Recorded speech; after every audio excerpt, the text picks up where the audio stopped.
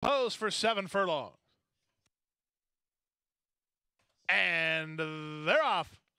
From the center, Cowboy at Heart and Creative Cloud, the first two to break the line, and it's now Cowboy at Heart who puts the neck in front. My Main Man away in second.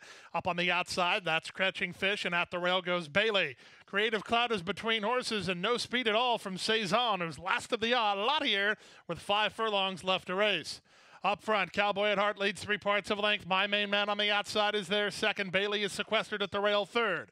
Followed fourth by Catching Fish, then Creative Cloud, and Cezanne at the back.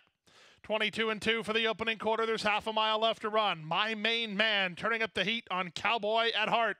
These two a half a length apart. Third is Bailey. Creative Cloud is fourth. Cezanne starts to play catch up, but he's still got a lot to do and just 3 furlongs to do it. Cowboy at Heart nursing a neck advantage here. Paco gives him some more rain, but My Main Man draws up alongside second. Bailey driven third. Creative Cloud fourth. Then Cezanne with a quarter of a mile left to get. My Main Man, a tough customer, and he's up to take the lead.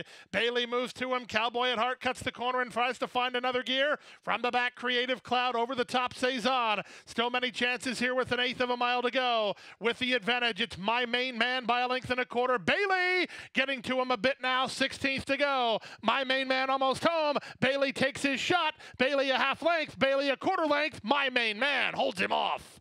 It's My Main Man who beats Bailey in 123-1.